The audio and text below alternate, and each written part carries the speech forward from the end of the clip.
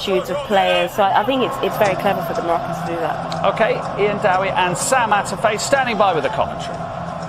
Morocco's sturdy defence is run by the impressive Mehdi Benatia of Juventus. Wolves fans will be used to seeing Romain Saiss in the midfield. And here we go.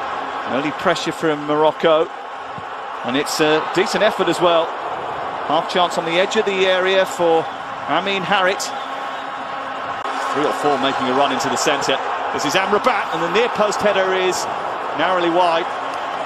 It's Belhanda who got in there.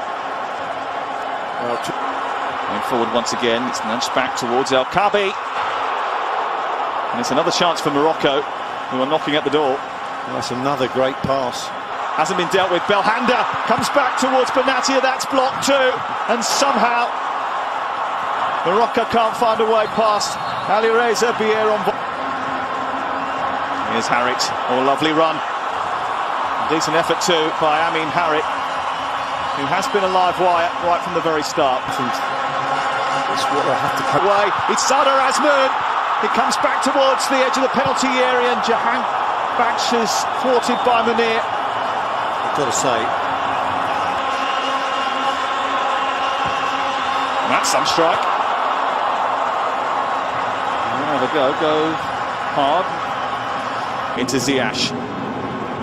Still going, comes back towards the edge of the area. That's a really good chance. Ziyech with the effort, and well saved by Brian Ron. A little penetration in the final third in the second half. You can't say it's been a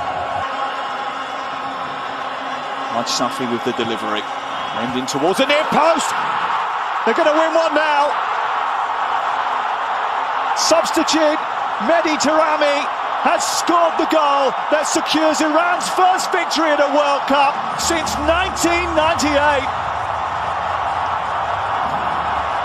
Every day I got some fly shit on, keeping all black outfit on. I already bagged most of the chicks that you out here trying to get on. You just catching up to what I've been on. Yeah, that's what I've been